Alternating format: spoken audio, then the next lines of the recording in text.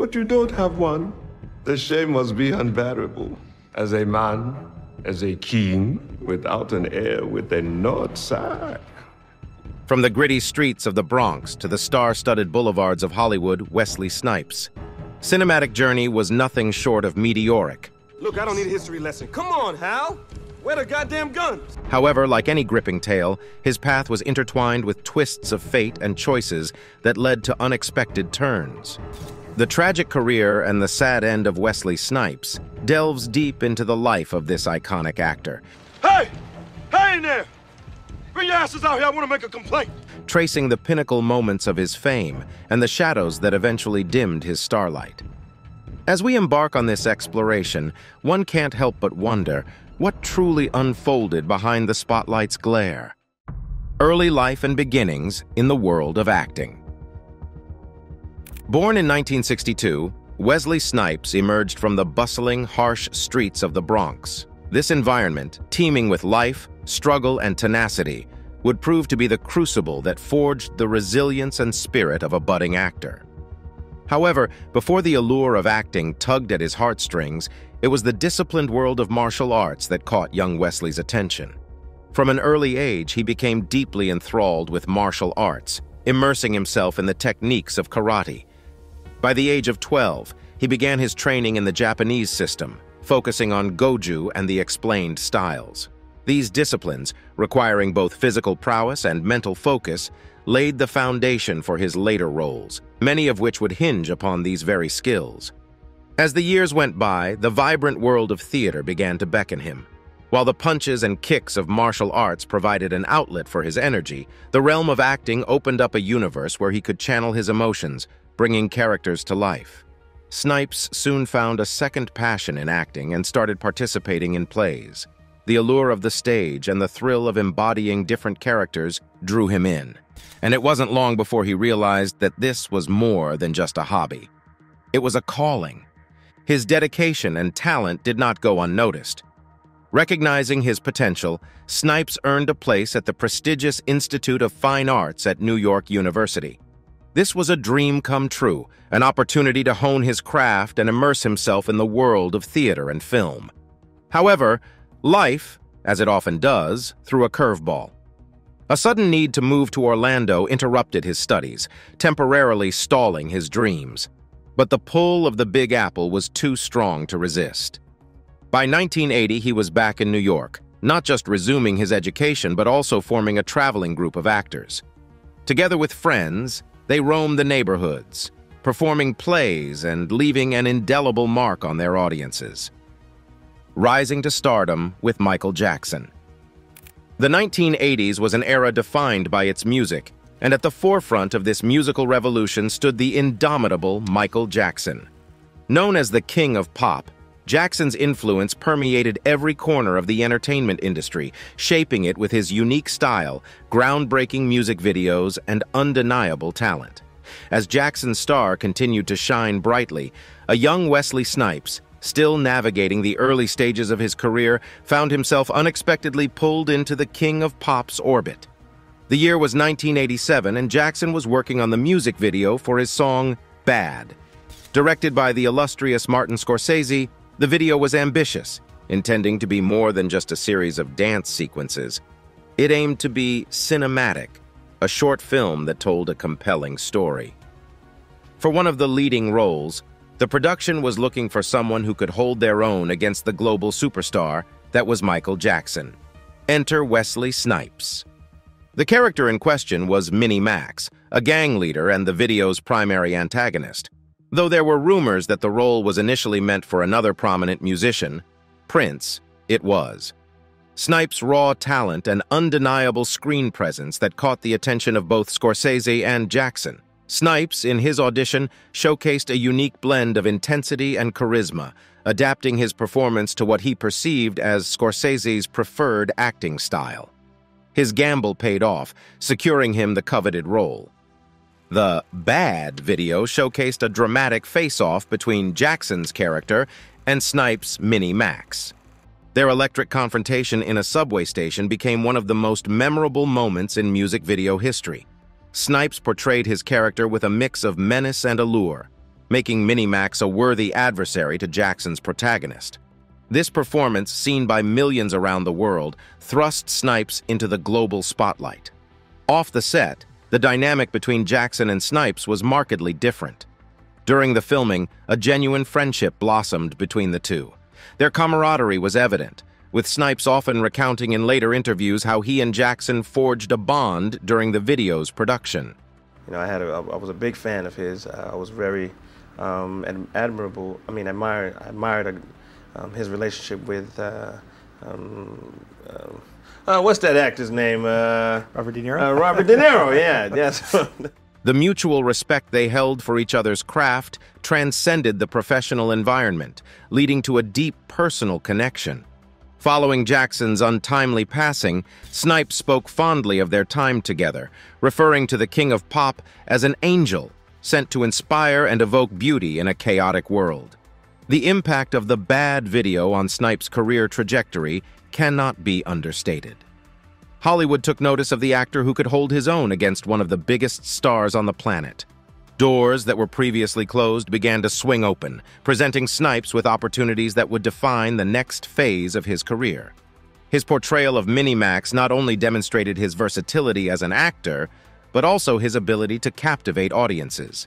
Transition into Hollywood's A-list. With the spotlight firmly on him after the success of Michael Jackson's bad video, Wesley Snipes. Ascent to Hollywood's A-list was meteoric.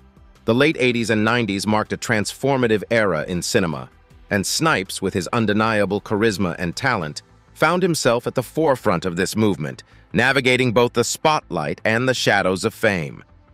His first major cinematic break came in the form of the sports comedy Wildcats in 1986. Though the film revolved around football and was led by Goldie Hawn, it became a significant platform for both Snipes and fellow actor Woody Harrelson. This film not only showcased Snipes' acting prowess, but also hinted at his versatility, a trait that would become a hallmark of his career. The year 1987 further solidified his growing reputation. Hollywood, having taken notice of the young actor's talent, presented him with opportunities to collaborate with some of the industry's most iconic figures. Snipes starred in New Jack City, a crime thriller directed by Mario Van Peebles. His portrayal of Nino Brown, a New York City drug lord, was both chilling and compelling, earning him critical acclaim.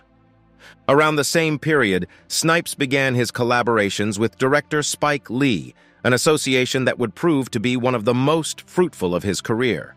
In Mo Better Blues, 1990, Snipes played the role of Shadow Henderson, a saxophonist. His ability to delve deep into his character's psyche was evident, and the film showcased his range as he transitioned effortlessly between drama and comedy. This partnership with Lee continued with Jungle Fever in 1991, where Snipes once again demonstrated his knack for portraying layered characters with depth and authenticity. But it wasn't just serious roles that Snipes excelled in. The early 90s also saw him star in White Men Can't Jump, a sports comedy where he reunited with Woody Harrelson. Their on-screen chemistry was palpable, and the film was both a critical and commercial success. Their camaraderie, both on and off-screen, became the stuff of Hollywood legend. As the 90s progressed, Snipes' star continued to rise. He shared the screen with some of the industry's most prominent names, holding his own against established veterans. One such notable collaboration was with Sylvester Stallone in the action-packed film Demolition Man. Playing the role of Simon Phoenix, Snipes portrayed one of the most memorable antagonists of the action genre. His ability to infuse the character with both menace and charm made Phoenix unforgettable. Yes! Now, this is what I'm talking about. How do you get in here? This role, alongside Stallone's John Spartan, became iconic, with Snipes stealing the show and once again proving that he was more than capable of standing toe-to-toe with Hollywood's best. Martial arts and its influence on his career. In Hollywood, actors come with a myriad of skills, but for Wesley Snipes, it was his profound expertise in martial arts that gave him an edge over many. This prowess was not just a hobby or a casual interest, but a deeply ingrained aspect of his persona, nurtured from a very young age. His commitment to the discipline, combined with his undeniable talent as an actor, created a synthesis that the cinematic world had seldom seen. There is Popoto, my daughter. Perhaps your son can be... Ay. But you don't have one. The shame must be unbearable. Growing up in the Bronx, a place where survival often meant asserting one's presence, martial arts offered young Wesley more than just self-defense techniques. It provided him with discipline, focus, and an understanding of the intricate balance between mind and body. By the age of 12, he had already embarked on his martial arts journey, training in the Japanese system of Goju. As the years passed, his passion for the art grew, leading him to explore other styles like Shotokan karate, Shaolin kung fu, Filipino jiu-jitsu, taekwondo, hapkido, and the dance-infused capoeira. We're doing everything from wushu, Shaolin. We're doing jiu-jitsu, aikido, aikijitsu. We're throwing some pinjak silat in there. Doing a little capoeira, some jailhousing, and some straight up, I'ma bust you. This extensive training in various martial arts forms gave Snipes an advantage when it came to action roles.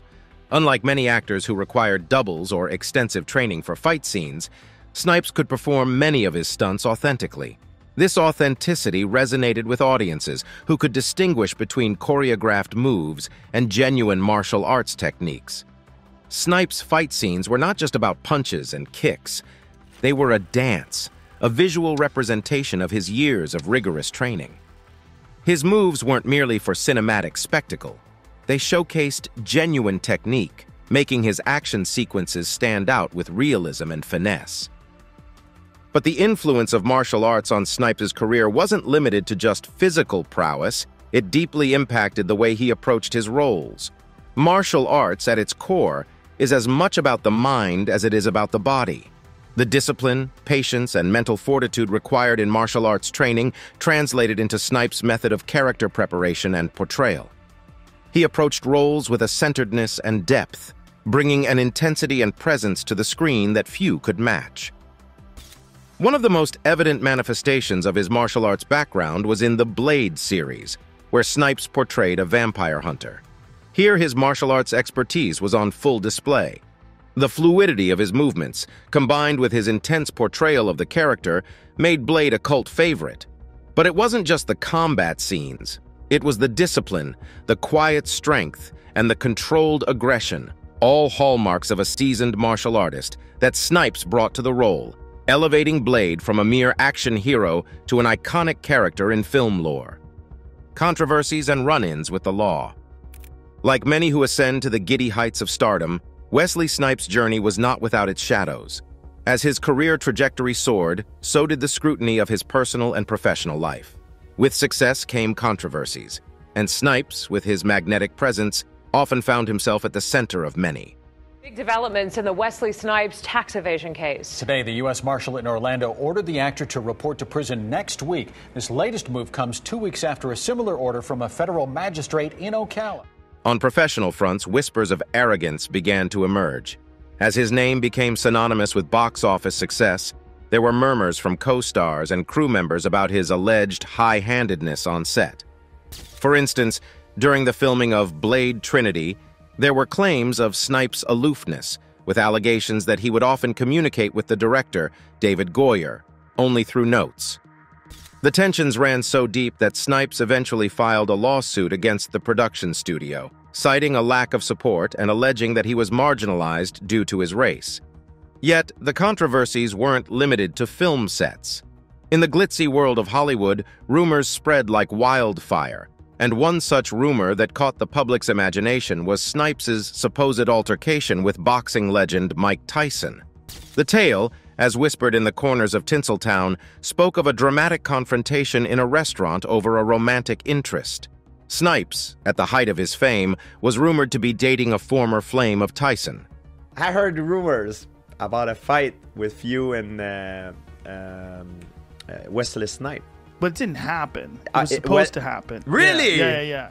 The boxer, upon discovering them together, allegedly invited Snipes to the restroom, where a physical altercation ensued. Both parties, however, have since denied the extent of the rumors, with Tyson himself clarifying in his autobiography that while there was a tense exchange, it didn't escalate to blows. But perhaps the most significant shadow cast over Snipes' illustrious career was his legal battle over tax evasion. In the mid-2000s, the actor found himself embroiled in a high-profile case, accused of evading millions in taxes. Wesley Snipes' trial on tax fraud charges started today in Ocala. Prosecutors say Snipes stopped paying taxes, then illegally claimed $11 million in refunds. Snipes defended himself by asserting he had been misled by his financial advisors. The trial was long and arduous, drawing significant media attention and painting Snipes not as the action hero beloved by many, but as a man facing serious allegations from the federal government. Despite his defense and subsequent appeals, in 2008, Snipes was sentenced to 3 years in prison for willful failure to file federal income tax returns.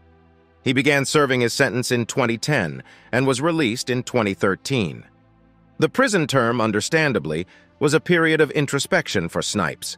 Upon his release, he spoke candidly about the value of time, the lessons he learned while incarcerated, and his renewed appreciation for life and freedom. He expressed remorse, emphasizing how his time away from the limelight and his family gave him clarity on the impermanence of fame and the importance of choices. Blade, the game changer. In the annals of cinematic history, certain roles become so intrinsically linked with an actor that it becomes nearly impossible to imagine anyone else in their stead. For Wesley Snipes, that defining role was Blade. The movie and its subsequent sequels did not just elevate Snipes' status in Hollywood, but also profoundly impacted the trajectory of the superhero film genre. Before the dawn of the Marvel Cinematic Universe and the era of superhero dominance, the genre was met with skepticism. Many believed it to be a niche market, unlikely to generate massive box office returns. However, Blade, released in 1998, shattered these preconceived notions. It wasn't just a superhero film, it was a genre-blending masterpiece, weaving together elements of horror, action, and urban fantasy. Snipes brought to life the character of Blade, a half-human, half-vampire known as the Daywalker. With a unique ability to survive in daylight and a personal vendetta against vampires, Blade's character was intense, multi-dimensional, and deeply personal. Snipes, with his martial arts background, seamlessly incorporated high-octane action sequences, giving Blade an authenticity that resonated with audiences. His portrayal was raw and visceral, capturing the essence of a man torn between two worlds, constantly battling his inner demons. The first Blade movie was a commercial success, proving to naysayers that superhero films had a wide-reaching audience. Its unique narrative, coupled with Snipes' magnetic performance, made it a cult classic.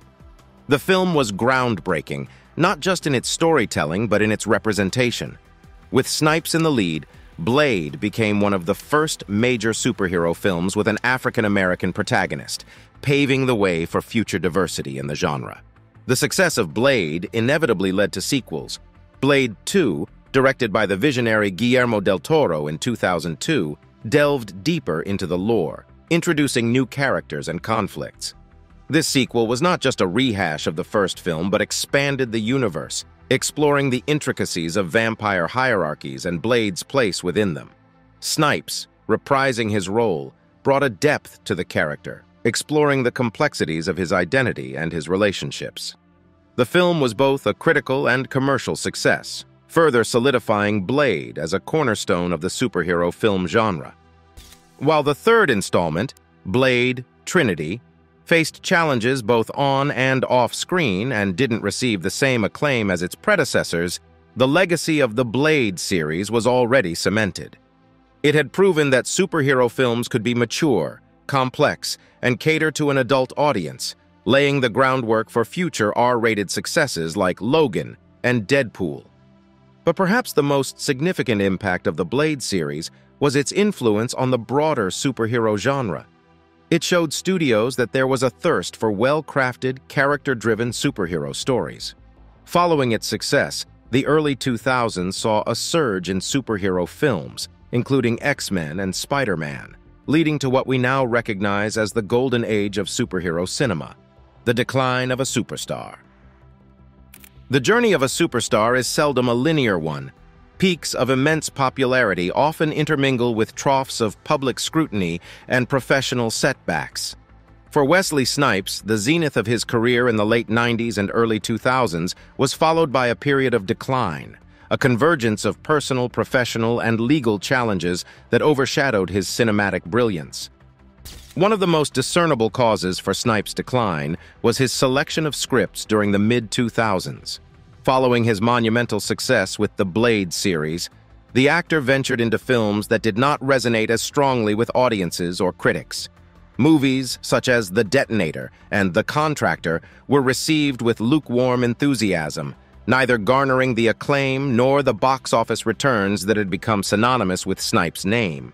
These films, which often went straight to DVD, were perceived as pale reflections of his earlier masterpieces, causing a dent in his once stellar reputation.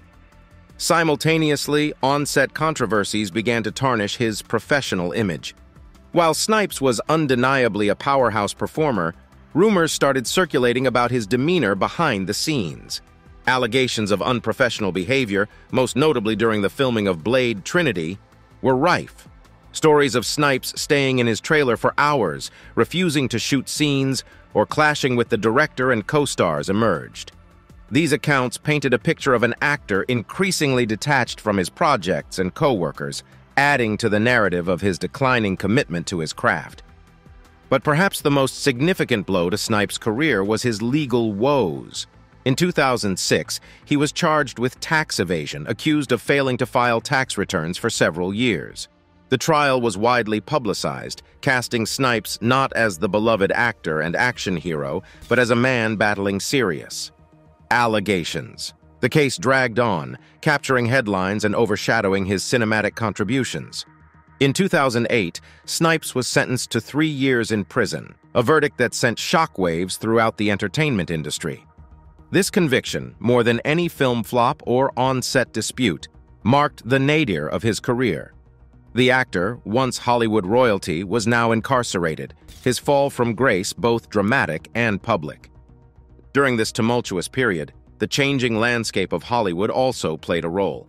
The rise of a new generation of actors, combined with the evolution of the superhero genre, now dominated by the Marvel and DC cinematic universes, meant that Snipes' brand of action films faced fierce competition. The industry was evolving, and amidst his personal and professional challenges, Snipes struggled to find his footing in this new cinematic world. Life after prison and attempted comebacks. For many, a prison sentence can be the point of no return, a deep abyss from which resurgence seems impossible. But for Wesley Snipes, his time behind bars marked a phase of introspection, transformation, and eventual reemergence. The resilient actor, who had graced the silver screen with unforgettable performances, was now faced with the challenge of rebuilding his life and career after serving time for tax evasion. Snipes' incarceration was undoubtedly a challenging period. Removed from the limelight and separated from his loved ones, he found himself navigating the confines of a federal prison. But in this stark environment, Snipes discovered a renewed appreciation for the impermanence of fame and the value of time. His reflections during this period were profound, focusing on the fleeting nature of success and the importance of personal integrity. As he would later express, one of the pivotal lessons he gleaned was the recognition of how time is often wasted and the significance of cherishing every moment with family and loved ones. Upon his release in 2013, Snipes was determined to re-enter the world with a clear vision and purpose. The entertainment industry, ever evolving and fickle, awaited his return with a mix of anticipation and skepticism. For Snipes, the task at hand was not just to pick roles, but to select projects that would resonate with audiences and showcase his undiminished talent. One of his earliest forays back into mainstream cinema was with The Expendables 3. Joining an ensemble cast of action legends like Sylvester Stallone, Arnold Schwarzenegger, and Jason Statham, Snipes seized the opportunity to reintroduce himself to a global audience. His character, Doc Death, was met with appreciation, with many praising his performance as a highlight of the film. The movie served as a significant comeback, a testament to Snipes' enduring appeal and his ability to hold his own alongside other icons of the action genre. Yet, Snipes wasn't just content with returning to familiar territory. He sought roles that would challenge him and diversify his portfolio. His collaboration with Spike Lee in Chi-Raq was a testament to this, as he delved into a socially relevant narrative, focusing on gang violence in Chicago. The film, though met with mixed reviews, showcased Snipes' versatility and his commitment to exploring diverse narratives. However, it was his role in Coming to America, the sequel to the beloved classic Coming to America, that truly marked Snipes' return to comedic roles. Starring alongside Eddie Murphy, Snipes embraced the character of General Izzy with gusto, delivering a performance replete with comedic timing and charisma. For many fans, seeing Snipes in a comedic role after years was a delightful throwback, reminding them of his earlier films where he effortlessly oscillated between action and humor, legacy and current status. In the pantheon of Hollywood greats, Wesley Snipes occupies a distinctive space. With a career spanning over 3 decades, he has given cinema some of its most memorable characters and has influenced an entire generation of actors and filmmakers. While his journey has been punctuated with highs and lows, the totality of his work and his enduring influence makes him a figure of significance in the world of entertainment. Snipes' legacy is multifaceted. To action enthusiasts, he's the formidable daywalker from Blade, showcasing martial arts prowess and intense dramatic depth.